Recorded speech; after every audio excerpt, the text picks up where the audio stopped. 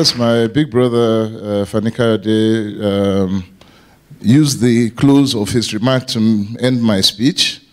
And then my younger brother, Demola, uses his entire speech to make my own.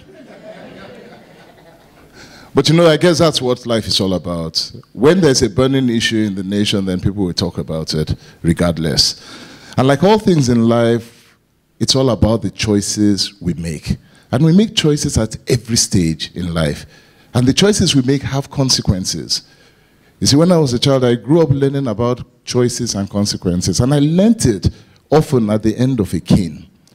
I understood that when I made a choice, and that choice was going to end with a punishment, then once I have already started down that line, then I had better enjoy myself so totally in that line because the consequence was inevitable. That was the home I grew up in. And the Nigeria that we live in today is all about the choices you make. The choices you make as a youth, the choices you make as an adult, the choices you have even made coming to sit down here. Guess what? Because the consequences will follow. Do not be deceived. Every choice we make in this nation has a consequence. Today, I'm a bit older, maybe a little bit wiser. I have just been told that I'm not a youth, and Nigeria tells us that we're all youths still. We're about 70. But having said that, I know that one of the things that we have been called to, our own generation, is to stand as a bridge for this youth generation to the ones that we understand and the politics for which we have seen our father's generation. They've done their own, they've played their part, and they have moved. And so today it amazes me every single time that I hear us complain. We complain about WAEC, and we say that we have the worst results in English, the worst results in mathematics, and we think that it just happened. Cause and consequence. We talk about medical tourism. It didn't just happen. It didn't just happen. We didn't just wake up to find out that we spend $500 million every year exporting medical tourism to India. It did not just happen. We didn't just wake up one day and we found it like that.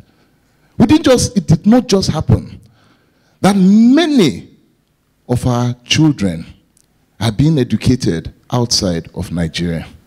It didn't just happen. Many people spend their last hard-earned naira, hard-earned. They sweat to send their children to any country outside of Nigeria that would give them a visa where they believe that the school is better. My friends on BBM, they spend hours going on and on and on, abusing the government, as Fani Kayode said, on Boko Haram, abuse, left, right, and center. They never once criticized Boko Haram, never once. Yet, they spend more time and more passion bemoaning or laughing, more like laughing, at Manchester United's demise, and bemoaning how Arsenal disappoints them every day, than they spend criticizing Boko Haram even once. We don't talk about issues. We're not serious many times about the things that concern us most because we don't feel that the choice and the consequence correlate. But they do correlate. And so everywhere I turn, as I meet people, and I meet people every day, I see them. We look into their eyes and they are dazed, battered by the state of the economy that they live in. Yet, this is the only country that I know of where we have 140 million people. And every single one of them believes that my fortune will change tomorrow.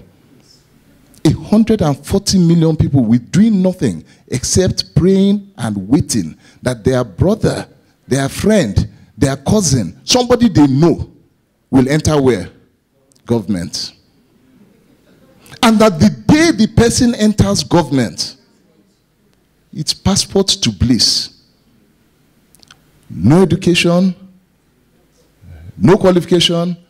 The only thing that you have going for you is that either I am in government, or my brother is in government, or somebody I know is in government. That's the only catalyst. Cause and effect. The case in point, I was talking to a friend of mine as we were coming into Abuja today, and we remembered a man who we both know. This man cannot put two words of English together. As my friend said, when he had to sign his name, he couldn't sign his name. He was an errand boy. And I will save his name for you because I don't want to embarrass him. However, in this whole thing about opportunity, he had a brother who got into the corridors of power at the highest level of the land. This is a man I know. From the day his brother got in, he became the henchman of his brother. A political henchman. He ended up having power within his geopolitical region that governors, educated men, senators, House of Reps would come and they will kneel down and beg to ask for favors to be connected to the top so that they can keep their position in their hallowed offices. His convoy was bigger than the convoy of the governors. And when he came into a place, they would stand up and they will recognize him first. No education. Now, when we see this happening, and these are who our heroes are. So when we see this happening over and over and over again, then what do you expect the young people to want to look up to? Education? Forget it. Morals? Extinct. Values? Who is talking about that? Hard work? Are you kidding? Why? There's no point. There's no point. Who do you celebrate? Is it Naomi? Absolutely not. Absolutely not. Soldiers? I know a general who said to me, a general serving in the army, that his son says that he wants to be a soldier. And he said to him, no. In this nation, there are nations where generations follow the trend. He's a serving general. And he says no. And I asked him why. He says because our nation does not respect our heroes. We forget them. Is it Dr. Adadevo? Is it Stella? Justina Ijolonu? The nurse that died from Ebola? Who remembers them? They are already past history. Who are our heroes in Nigeria? Police? The police is your hero? We laugh. And I'm glad I made you laugh. However, these policemen that you just laughed at risk their lives every single day. Every single day for you. We laughed at them. And believe me, I know. Yes, they're not all great. But I know policemen. And that the day you enter trouble, the first place you go is you still go to that policeman that you just laughed at. And they would come. The day somebody is kidnapped in your family, you will go. And they will go and try. And they lose their lives every single day. But we don't celebrate them. We don't. Rather, we laugh. Road safety on the highway? Same. Who are our heroes? Who do we look up to? Teachers? Teachers? Are they our heroes? Do we remember them? I flew in today and I saw a classmate of mine that I have not seen probably in 30 years from primary school. In our conversation, the last place that we left off was talking about our headmistress in Corona, called Mrs. Shashebo. And we remembered her. And I said, when I took my son for the first time as a young man, and you will do the same, God willing, and I took my son to her because I wanted him to go to that same school. I sat in front of her, and I felt like a schoolboy again. The same feeling, that is exactly how I felt. Until today, anywhere I see her, I remember the sacrifice that she made to make me who I am. Who do we remember? Who? Today, elevation to the highest post of office is so that we can show how powerful we are. Public servant, servant? Are you kidding? Servant no longer exists. Civil servant? No. We have public lords and civil lords. I want to show you that I have a convoy that can push you off the road. And I keep saying, when we know that we have arrived where we want to be, and God willing, our youth will take us there, is when a serving minister, a big man in Nigeria, so-called, can move from point A to point B and you won't even know that he has passed. That is when you know that you have arrived. Not when you hear them coming from miles away.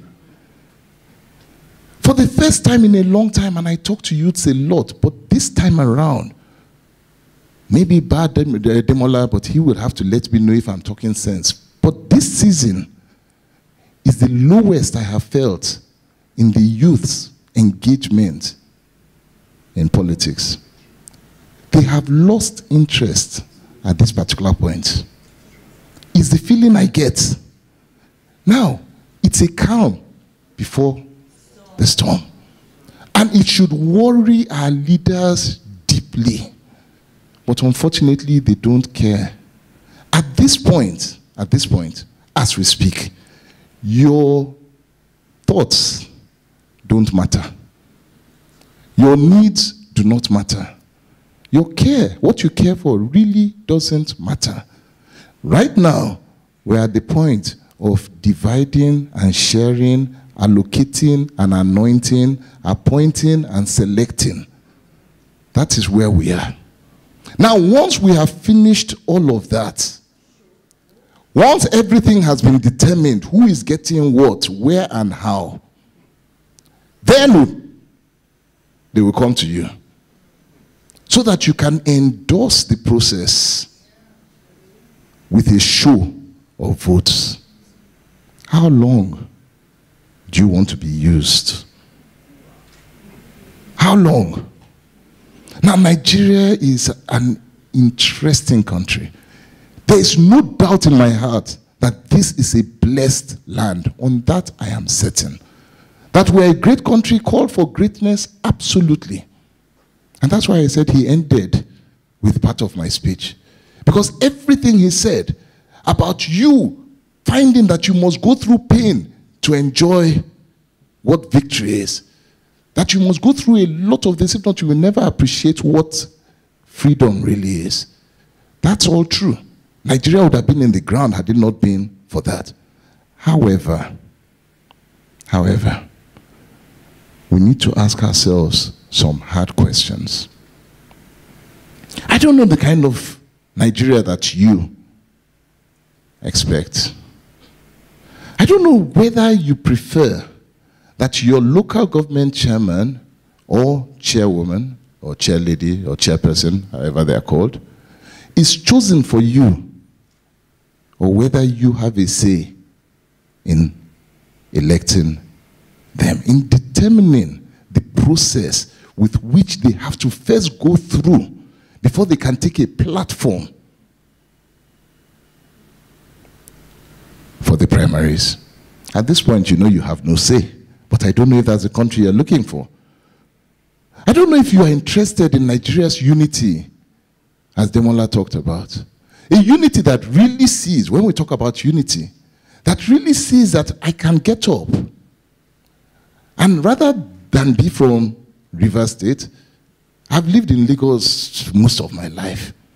But I cannot even begin to contemplate today that I'm going to run for office in Lagos as a governor in Lagos, even though I've paid taxes there, I've gone to school there, I've done everything there, I will never be elected. Yet we had in Nigeria at one point when an Nnamdi Azikiwe would go for election in the Western region and be appointed or elected into parliament. We have a nation where an Umaru Altine from the Caliphate of Sokoto, to understand how deep a Fulani of Fulanis lived in Enugu, ran for office in Enugu, and became the first mayor of Enugu in the late 50s. Today, you cannot contemplate it. Am I in a position to usher in the Nigeria that I want to live in? Are you in that position? I don't know. We can only do what we can do. And that's what I believe Ricochet is all about. It's about ideas that move and bounce off people. If you are not observant, that idea can kill you. That's a ricochet of a bullet. But if you're observant, it can make you into who you really want to be. Kate has warned me that I have to stay on time. So I'm going to move into the last part of this. When you look around the world and take a history, take a look at history, every nation where leadership has been forced on people, it's never ever grown strong. Every nation where the people feel that they have not had a say in the process that brought out the leaders for which they voted for, has never survived. They can be quiet. The fact that they are quiet, the fact that they are not talking, the fact that they're not on the street does not mean that they accept the situation. I can bet my last dollar, I can bet the very last kobo that I have, that if you ask Kampori 6 months ago if he was loved by his people, he will tell you yes, that he was very loved by them. After all, he had been there for 27 years. That is the greatest love that a people can show you. All it took was an opportunity that the people felt had come where their voices could matter. That's all. That their voices could matter, and they took it. President Wade in Senegal, exactly the same thing. I was in the room with Baba at the time, sitting in front of this old man, and they were begging him that he should not run for election. I was sitting down there. I went as an observer. I could not believe what I was hearing and what I was seeing. Where he was saying that they love him, they will vote for him, he's not going. I thank God he saw sense and left. The only time a population can be truly free, the only time they can be free is when they express themselves openly without being afraid that they will be labeled as enemies of state. A lot of you really can't stand politics. And that's the truth. You can't stand the politics you see. You can't stand it. You may tolerate it, but you cannot stand it. And so when I see passionate people like Demola get up and ask you to come and join him to raise 30% young people to go, you listen, you love the message, but you're not going to do anything about it.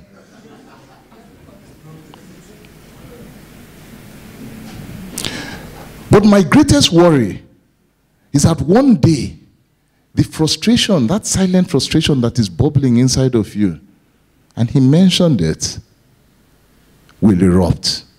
And it leads to one thing and one thing alone: violence, insurgency, riots. But guess what? And this is where my prayer holds strong.